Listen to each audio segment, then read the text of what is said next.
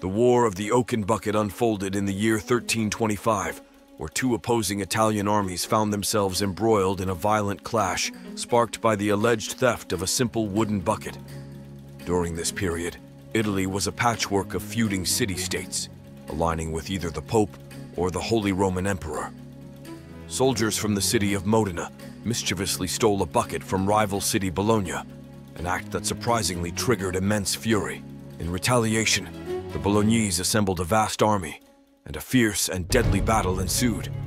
Thousands perished, with the Bolognese ultimately suffering defeat, leaving the Modenese in possession of the contentious bucket. Although these hostilities indeed transpired, the underlying cause was likely more pragmatic: the Modenese capture of a Bolognese castle. Nevertheless, the story of a stolen bucket responsible for a significant loss of life endures.